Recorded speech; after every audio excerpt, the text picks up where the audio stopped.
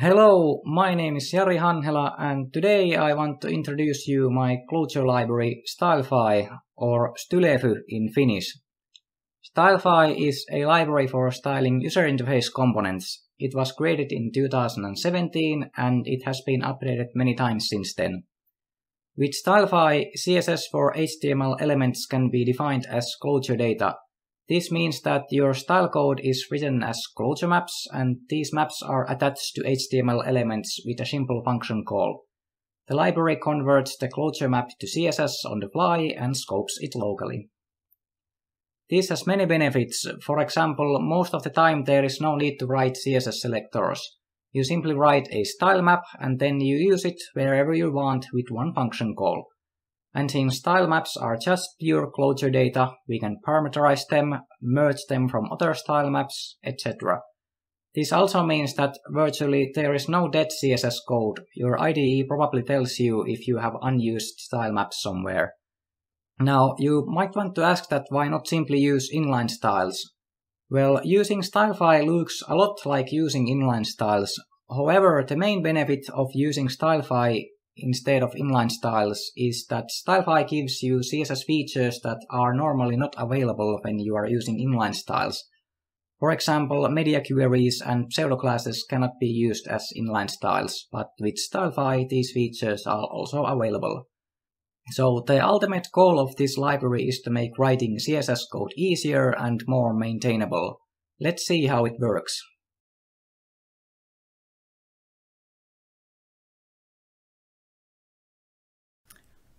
So here is a simple web application that I'm going to use to show you how the library works.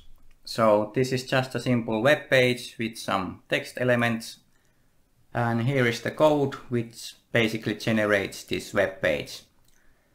And what I'm going to do is that I want to stylize this top level div element. To do that, first I'm going to create a Clojure map for it. And actually I have the Clojure map already here, so let's copy and paste it like this.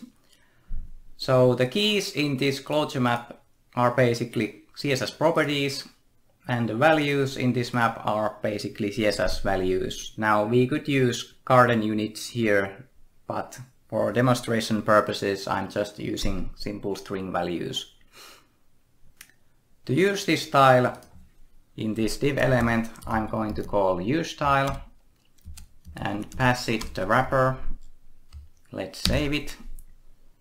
The page is reloaded, and as you can see, the style has been applied. And what happens here is that Stylefy takes this wrapper Clojure map, it converts it to CSS and adds it into the DOM. So let's take a look. We go to the head, and here is the style tag which contains the styles that Stylefy generates. So basically this style map here has been converted into CSS class and the code is here. So this is the simple way how you can use styles with Stylefy.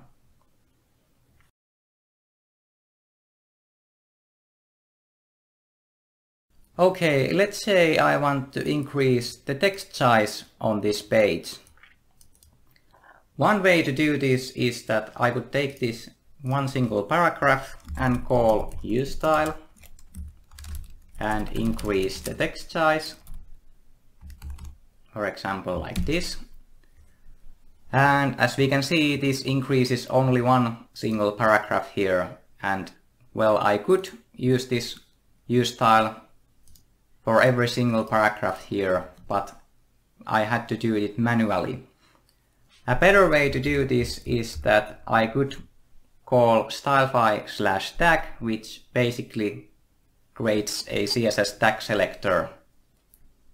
So let's do this. Let's call Stylefy/tag, and I want to generate style for every single paragraph, and the style is going to be this style map which increases which doubles the text size. So let's save it, and here it is. So this is the simple way to generate style for a specific tag, and what it does, once again, it converts it to CSS and edits into the DOM.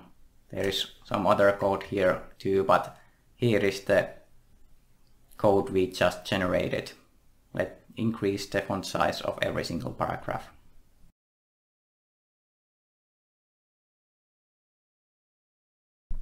Okay, the next thing I want to do is that I want to stylize the articles on this page.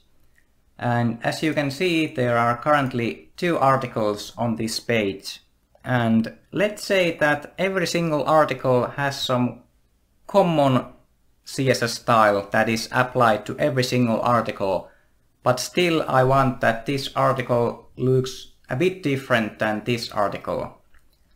One way to do this is to create a function which creates a base style for this article, but it also applies some third-party style. So to do this, let's create a function, for example, article style. It takes style as a parameter, and then it has some common style for every single article. So let's say that every single article has margin top, and it also has some padding, something like this. So this is the base style for every single article, and we merge it with the style parameter. To use this style for these articles, I'm going to call useStyle, and then I'm going to call article style, and for the parameter I'm going to pass nil at this point. We are going to change this soon. Like this. And we can slightly see it, but there is some merging on every single article and some padding was also applied, so I think this works. For now, let's say that this article should have a little bit different background color than this article. So we take the base style and we merge it with some style map which changes the background color. So for example, let's create article background color, which is a map which changes the background color. Something like this.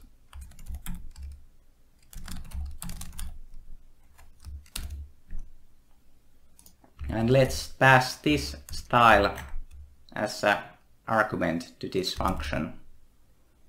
Now we can see that the background color of this article was changed, and this article's background color has remained the same. So this way, by merging styles and by creating functions with create styles and apply some third-party parameters, we can create styles that are applied to all elements, and we can also modify them while needed.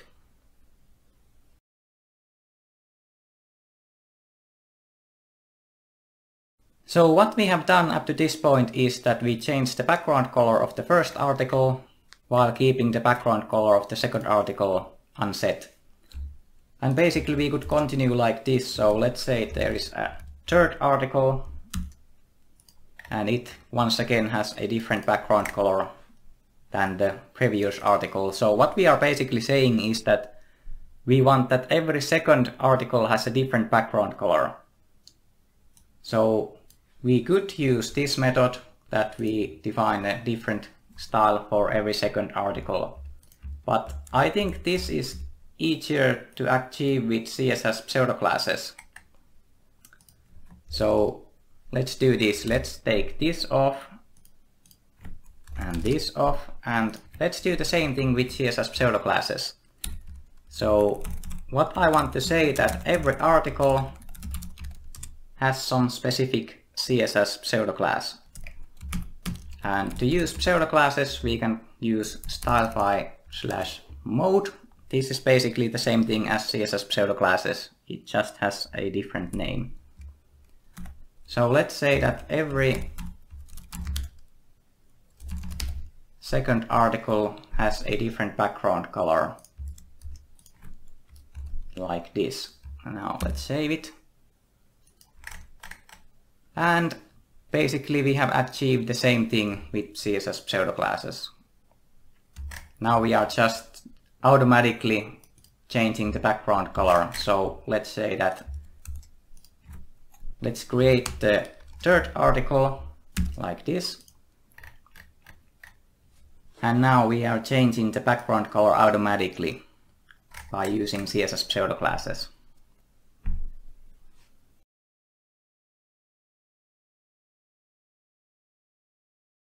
Media queries can be generated pretty easily with Stylefy. Let's say that I want both of these sections to be side by side on desktop, and on mobile devices they should be just like this. Here is the first section on code, and here is the second section on code.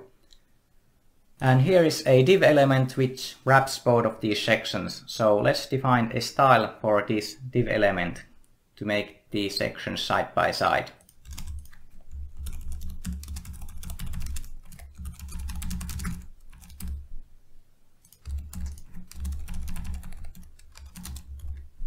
Like this. And now let's define the width for both of these sections. So they should be equal.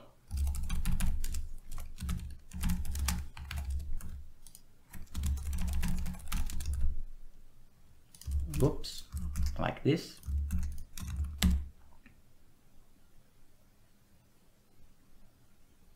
And now I want that both of these sections should not be side by side on mobile, and for that I want to use a media query.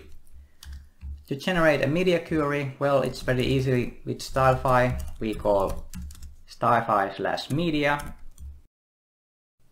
and then we define the media query itself. So let's say the max width should be, you can put any value in here. In this case I'm just putting 64 rem. So that when the max width is this, we are using a different style map. So let's just say that the display was lock as it was before I changed it here. Let's save it. And now let's take a look.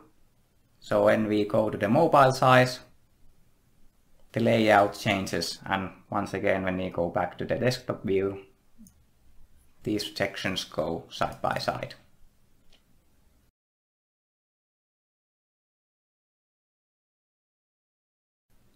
Now up to this point I have showed you pretty simple examples on how to stylize things on this web page. But what if you have to achieve something more complicated, something that really requires you to write CSS selectors? For example, let's say that I want to write a simple debugging helper for myself. Let's say that I want to include a red box around every single element on this web page when I hover my mouse over this box. Well, that sounds a bit complicated. You cannot achieve this directly via Stylefy. But luckily Stylefy supports something like manual mode. And what this manual mode means is that you use garden syntax to write manual CSS selector and then apply some style for every single element that is being selected. So let's say that when I hover my mouse over this element, then we select everything inside of it and include a red box.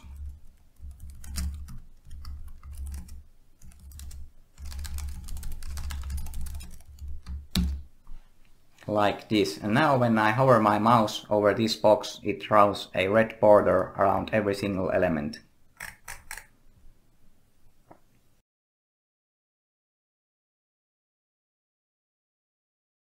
How do we create a style which depends on some state?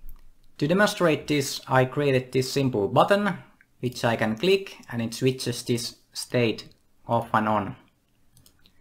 And here is the code for the button. It's simple weekend component which has some state, and there is the button element which has a simple button style, and when I click this button it swaps this state here. And what I want to do is that when this state is on, I want this text to be green and this off text to be red. So the style depends on the state of this component. Well, that's pretty easy to do. Let's create a simple function. For example, button state style. It takes the state as a parameter. If state is true, then we return color green, and otherwise we return color red. Or we can simplify this a little bit. Let's say that we always return a style map and the color itself depends on the state. So if state is true, then we return green, and otherwise we return red. A little bit simpler. And to use this style, well, this is the paragraph element which contains this text. So we simply put useStyle and we call button state style and we pass the state. Let's save it. Okay, the button is off and the color is red, and when I click it, on it's green, off is red. So basically this button state style is just a pure function. It takes the state as a parameter and returns the color. This includes the core features that Stylefy has to offer. All the features and setup introduction can be found on Stylefy's GitHub page. Stylefy has been used in many Clojure projects in Solita, and the API has remained very stable since the project was released in 2017. Thanks for listening and goodbye.